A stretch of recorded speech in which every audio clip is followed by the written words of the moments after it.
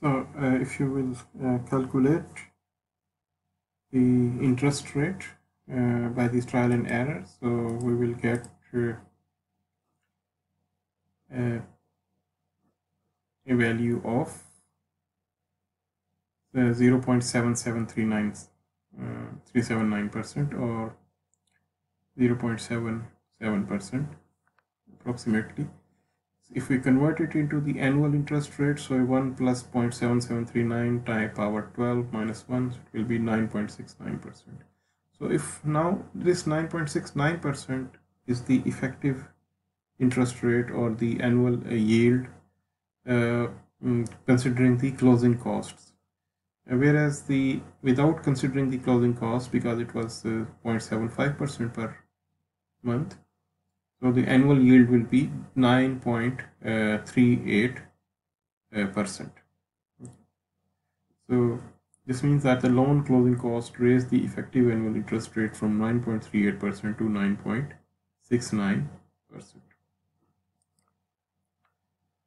So, and then there is another case that we can consider is the effective annual interest rate with closing costs and early payment.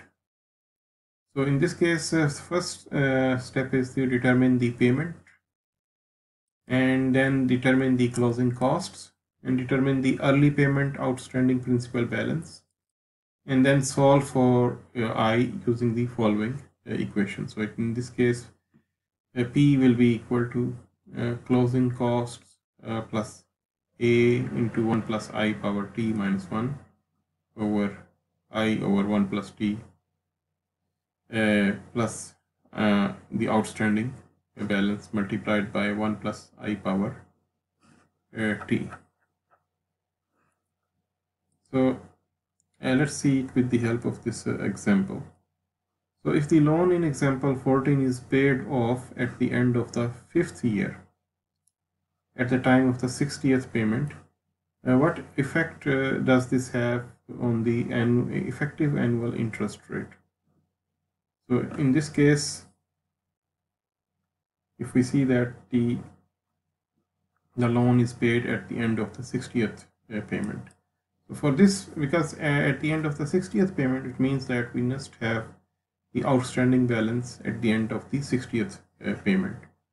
So this outstanding balance can be calculated like this over here. Outstanding balance at the end of the 60th payment is this much amount, which is $95,879. Okay, so $9,879 was the outstanding balance in this case. So the outstanding principal balance is calculated at the end of the monthly interest rate of the loan. So it is $100,000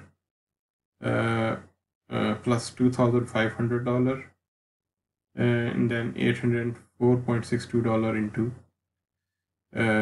1 plus I power 60 minus 1 over I into 1 plus I power 60.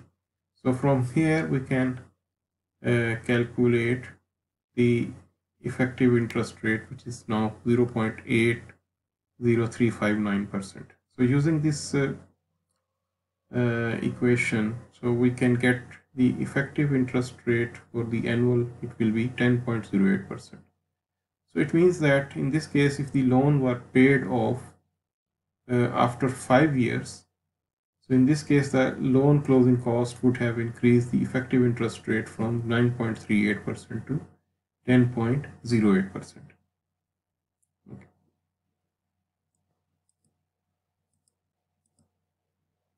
Okay, so the next example is your company has an existing loan with monthly payments, principal and interest of $1,100, and there are 60 payments left on the loan, and the loan has an unpaid balance of $55,000. So your company is looking at the possibility of replacing this loan with the closing costs of $1,590. So at what interest rate would this become attractive. So in this case, what you have over here is your monthly payments are $1,100 and 60 payments are left. So to replace this loan with another loan while maintaining your company's available cash at the same level, a loan of $56,590 would need to be secured, which means that which is actually equal to the $5,000, which is the unpaid balance, plus $1,590 is the closing cost.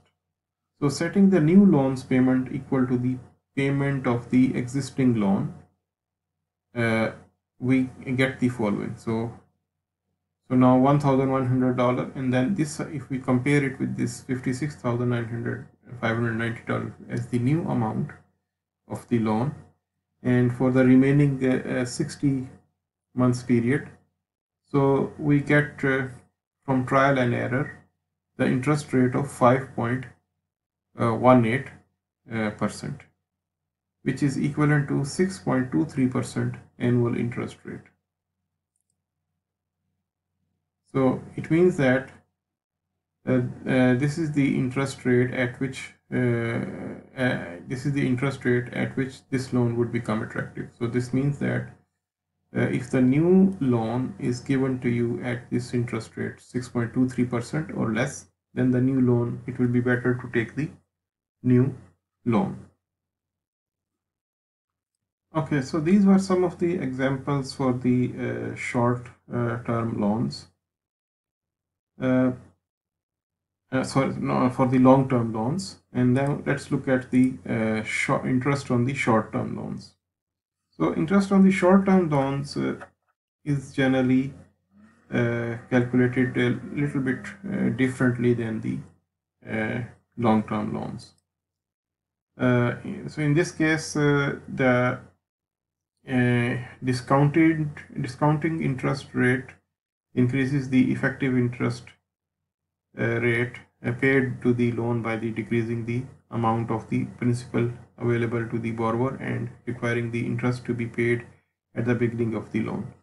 So the interest rate in this case can be given by this formula, which is equal to the P divided by P minus the initial total interest paid minus 1. Okay, so let's see it with the help of the example. So determine the effective annual interest rate on a $100,000 short-term loan with a term of 1 year and a nominal interest rate of 10%. So the bank discounts the interest. So in this case, find the total interest paid on the loan. We get the following, because in this case the interest is a short-term loan, 10% nominal interest rate, and the term is 1 year. So in 1 year on a $100,000 loan, the interest will be $10,000. So this interest on the loan, $10,000, will be deducted from the loan proceeds at the time the loan is acquired. So leaving the borrower with $90,000 as the net proceeds from the loan. Okay. So this is what has happened. So they, in this short-term loan, according to the conditions of the loan, the interest for 1 year has already been deducted, and the borrower has got $90,000. Okay, so the effective interest rate in this case will be $100,000 divided by 100,000 minus 10,000 minus 1. That will be 11.11% in this case. So a simple formula which can be used for the effective interest rate. So actually, although the 10% interest rate is just a nominal value over here, actually the interest rate is 11.11% because the interest was charged earlier, okay, from the loan. Okay, so in this case, if in the next example, the loan in example 17 has an origination fee of $2,000. So determine the effective interest rate on the loan. So in this case, in addition, that $2,000 origination fee has also been charged. So in this case, what there is more deduction from the loan, $2,000 more. So $100,000 divided by $100,000 minus 12,000, that is the $88,000, which was the net obtained. So in this case, the uh, effective interest rate has increased to 13.64% by this previous formula. Okay, so now I want to discuss about the lines of credit. So lines of credits are special arrangements for the short term, and the line of credit can be calculated by using this formula. So what is this formula? This formula is the interest due for a period T, and ADB is the average daily balance for period T, and I is the periodic interest rate. So a line of credit consists of a lender committing to a loan, a borrower to loan a borrower up to a specified amount of money on as a needed basis. The borrower may borrow up to the limit of the line of credit 1 week and pay it off the next week. So the lines of credit are used to finance short-term fluctuations in cash flows. So the borrower pays interest on the amount of funds borrowed at any given time. So the interest rate on a line of credit is usually a variable rate that changes frequently. So the interest is usually accrued monthly for lines of credit. So lines of credit may use a monthly interest rate uh, and then using 12 equal monthly periods per year, or monthly interest rate taken into account the number of days in each period. So in this case, for the lines of credit, this average daily balance is to be determined first, and then based on this average daily balance, the interest accrued in a certain time period is calculated. So for example, how much interest would be charged on a line of credit? That charges a monthly interest rate of 1.1% if the average daily balance for the month was $55,100. So simply speaking, the interest charged will be 55,100 times 0.011 equal to $606.1. So that will be the interest charged. Lines of credits are of two types. One type is the is called as the compensating balance. So in compensating balance, in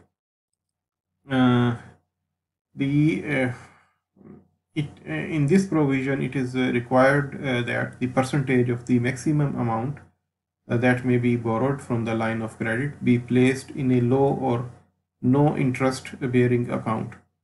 So this is known as a compensating balance. So a typical compensating balance is 10%. So for example, if you were to set up a $10,000 line of credit with the requirement that a 10% compensating balance be placed in a non-interest bearing savings account. So $1,000 would need to be placed in the savings account, leaving $9,000 from the line of credit available for use by your company. So from the time the line of credit was set up, your company would be paying interest on the $1,000 compensating balance, even though you could not use that money. So the compensating balance reduces the funds available from the line of credit and increases the effective annual interest rate. So the effect the compensating balance has on the actual interest rate is dependent on the amount of money borrowed against the line of credit. So let's see it with the help of the example. So this is the formulation for this line of credit, that for the compensating balance. So effective interest rate is equal to the amount of interest divided by the funds available. Okay, so